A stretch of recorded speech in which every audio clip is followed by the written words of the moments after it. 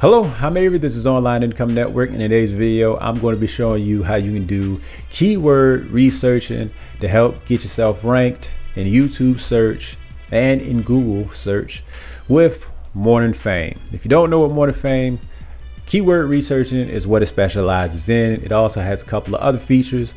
I've done a video, basically a review on it. So if you want to learn more about Morningfame, check that video out. That should pop up somewhere around right about now.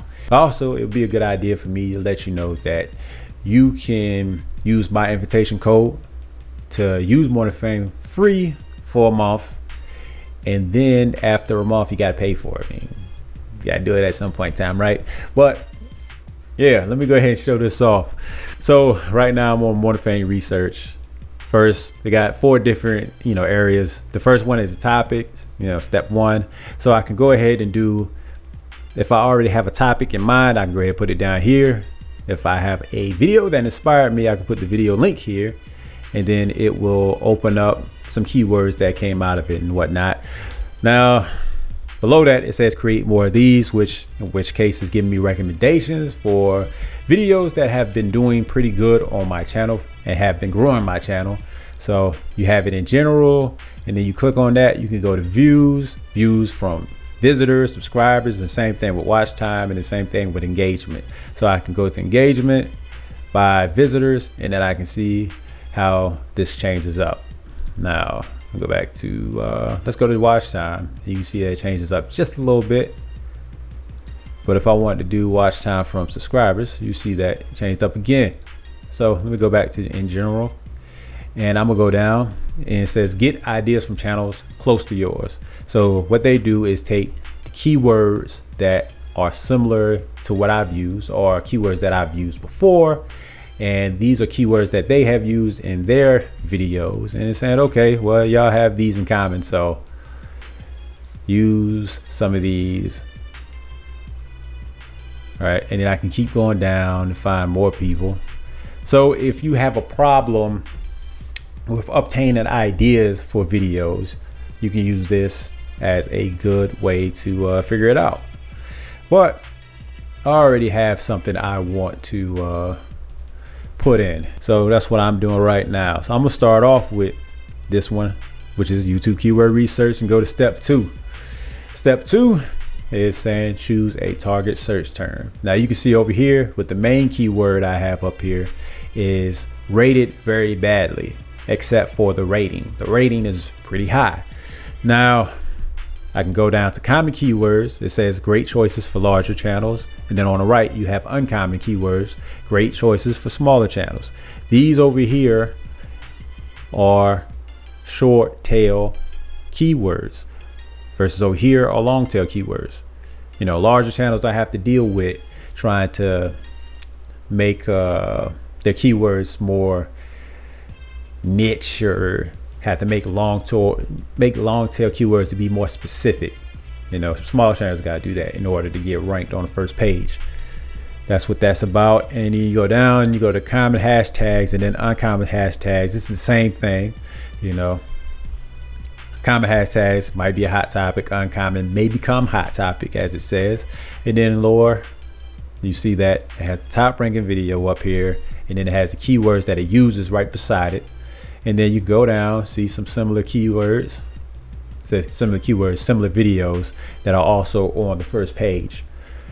So you keep going down, and then that's it. And then it asks you at the bottom, your channel's larger or smaller, but I think you already know whether or not your channel's large or small. So what I want to do, instead of using keyword research, what I want to do is go over here and see if I can find something for smaller channels that might work a little better for me. So let's say a free tool for keyword research. Clicking on that, it says quick lookup, which will look up my rating, or I could just go straight to step 3 for it, but I want to look it up. Quick lookup, and then you see that it says all F's and an A. So this is even worse than this keyword up here, and it just happens like that sometimes. Honestly, all of these are pretty competitive, so what I'm going to do is just pick one and then go to step 3. Okay, going to step 3, you can see that I have the search term up here, best keyword research tool for YouTube. You can see over here, channel views are both at an E. I got D for likes and comments together, and then the B as far as relevance to this search term. What does all this mean? Going from left to right, channel views, you got 592. That's my channel views. This is the channel views for the gateway video. And this is for the highest video that's up here on the first page for ranking. Same thing, highest video, lowest video, or gateway video rather. Same thing, same thing. So anytime I'm below the gateway video, I'm going to be either an E or an F. And then as soon as I'm at least a little bit above it, as you can see right here, I'm gonna be at a D. And then as the higher I get, I'll go from a C to B to A. Especially I'm gonna be at an A if I'm above it or anywhere near the top. So that's it. Morningfame suggests that you should at least try to go for all D's and at least a B in relevance. And if you have a question mark as far as views, it's basically saying that the search volume for this might be too low to be attractive for you to use on your channel. So that's all it is. Going down, you can see all of the videos that are, on the first page for the search term. And of course, I don't have anything for it. I mean, I haven't used the search term yet, so I wouldn't. Suggestions plus. Basically, if I wanted to get rid of this, right? You can see how some search terms comes up. The same thing with suggestions, but you'll see more of them. You see that? So you can use that to get some suggestions up if you ran out of ideas. You can look at your last suggestions here. You look at use tags right here. You can look up your search history here, and then you can look up favorite search terms. So all you gotta do is click on this star right here, and then it'll pop up. So that's it. I'm going to go with a search term that I am going to use for a separate video. So going with place the thumbnail maker, you can see that I have a rating of 19 for place the thumbnail maker. It has 2 checks beside it. One's for search term on YouTube. Another one makes it seem like it's a search term that pops up on Google. As far as the channel views and the regular views for individual video, I'm good. I'm above an F or E. And the likes and relevance, I'm above on that. So this would be a good search term for me to make my title and descriptions off of. So you can see going down low, not that many people are getting much views from it. This person at the top only got 5,000 in 6 months, but this person's views, the overall channel views, is doing pretty good for this person's channel. The second person is not doing good at all for this person's channel.